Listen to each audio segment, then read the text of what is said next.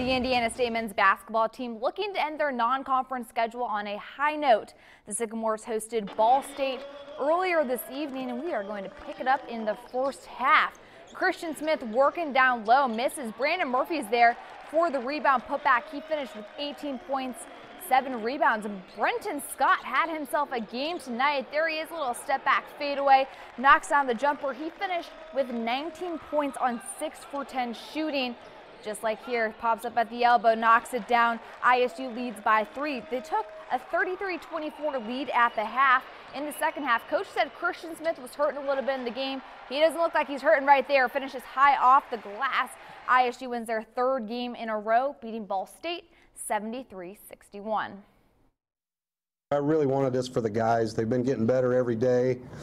We had a bad stretch there in some games, and we weren't improving as much on a daily basis as we need to, and I think we got that figured out and that ironed out. These guys are just fighting like crazy. I thought we really played hard. It's so much better to go home with a victory right before Christmas, so you can really shut down and enjoy it and not beat yourself up after some losses like last year was.